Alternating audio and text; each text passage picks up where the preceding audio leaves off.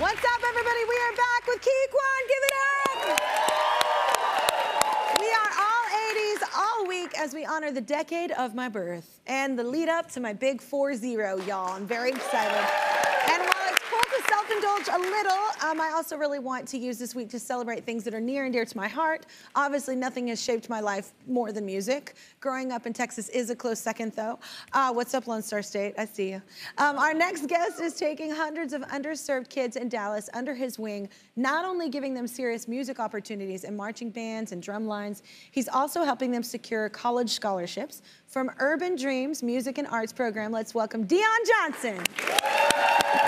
So it's great to meet a fellow Texan. Meet Key. Hi, Kelly. Happy birthday. Oh, thank you. Thank you. Hi. Nice to meet you. So you've been in music your whole life, right? Yes, it started when I was about 8 years old. I used to watch my aunt. She was in a band at Lane College. It's a historically black college university. Yep. She was a majorette in the band there.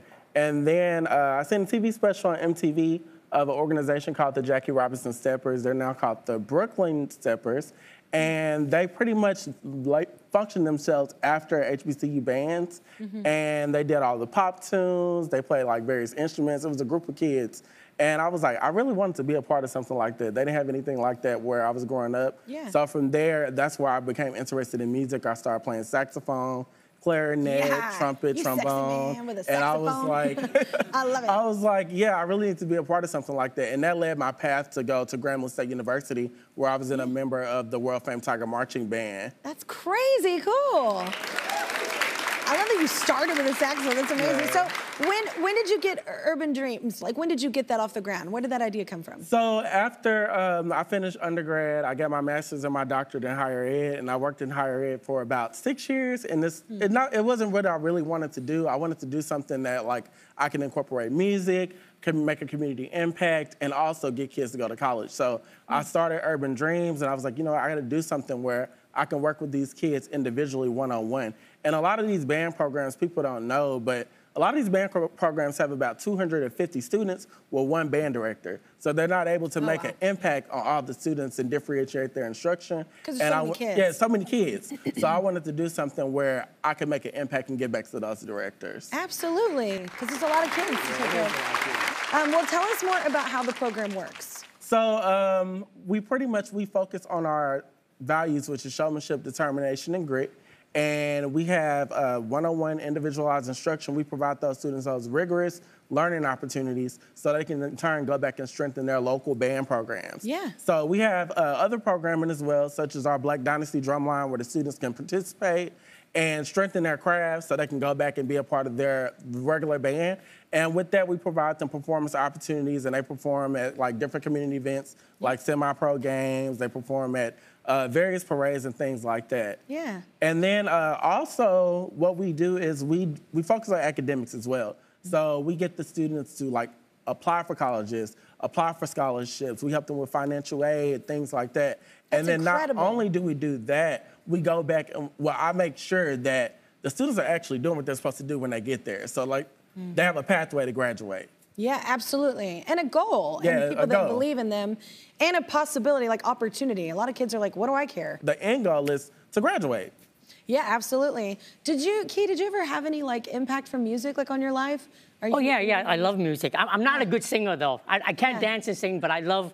Oh my God, you're my favorite person to watch at a karaoke bar. That's my favorite person. Okay, so being a part of Urban Dreams can be life-changing for kids, y'all. We have one of Deon's students on the line right now and wants to share how it's impacted her. So everybody say hi to Kamryn. Hi, Kamryn. Hey Kelly, hey Mr. Deon. Hey, Kamryn.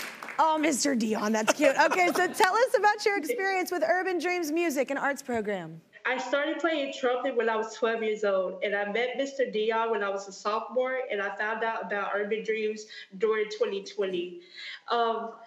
When I found out about the program, I was very blessed and fortunate that I had that opportunity to continue my music, especially during 2020, because it was stressful and very chaotic. Mr. Deon has always been a positive role model, not just through music, but in my personal life as well as academics. And for that, I say thank you very much, because now I can say you have made major impact on my life.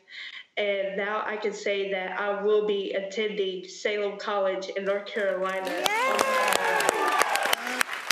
That's so sweet. And it's so interesting because people don't correlate this all the time, but you know, anything, when you do anything, especially something you're passionate about, and you follow through, and you make sure the kids follow through, and you make sure that there's a goal and it's achieved, that transfers on into life. Like, you know, that translates into you being a successful human that's bold and confident and knows you can achieve a challenge. You know, it's not just about the music. It's like socially, it's really good for you as well.